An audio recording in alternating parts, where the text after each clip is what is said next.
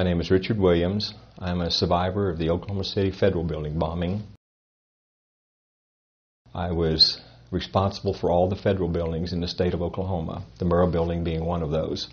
I had responsibility for it since the beginning, since the building was opened in April of 1977, so I knew almost everyone in the building as a co-worker, as a friend, and they became my family. On that day, on April the 19th, 95, the perpetrators who parked the Ryder truck with 4,800 pounds of explosives in front of the building, it changed our lives forever. I was very fortunate to be a survivor. I was in my office that morning.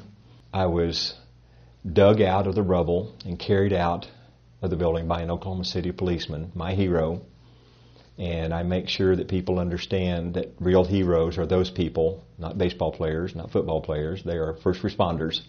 And that's why I'm sitting here today, is because of my hero. I think I was able to get through what had happened for several reasons. One was my family. They were very supportive of me after the bombing. They were before also. But after the bombing, they helped me by helping me heal physically and mentally. And I needed that support base. I needed what I call the 3 F's, family, faith, and friends. Because without those 3 things, I don't think I could have done as much as I did as early as I was able to accomplish it.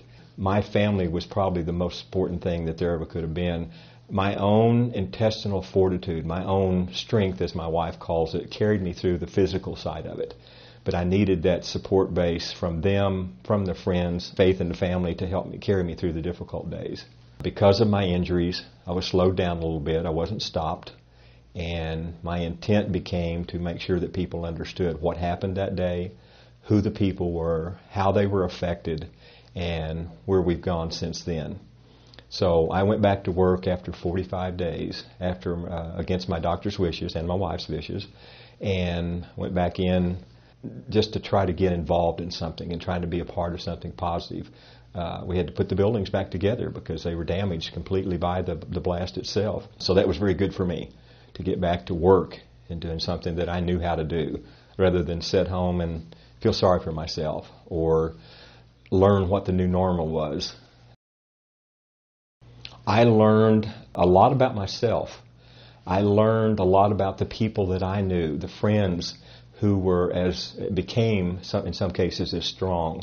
But I also learned that I needed to listen better. I learned that I could slow down a little bit. Work wasn't the most important thing that I did. Family was. I learned that you could move forward and heal at the same time, but you had to do something positive. It had to be something good out of that evil in order for you to get that feeling of accomplishment.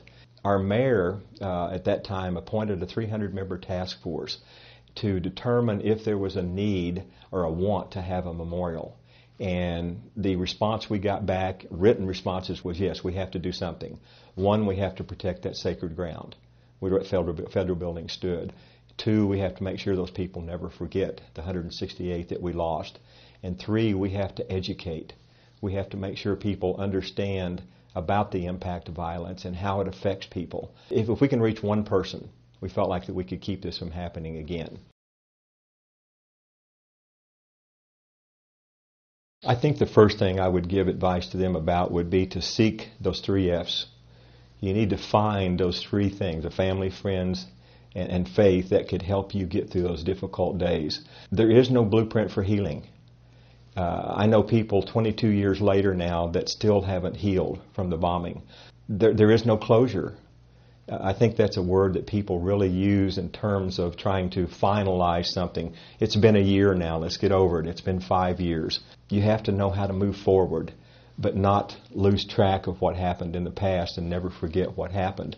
But positive things are the things that carry you through the difficult process and the difficult days. And I think that's what the memorial process did for me. It gave me a purpose to become a part of something that would teach to the impact of violence, which is what that was. That was violence. And people would understand that good can come from evil.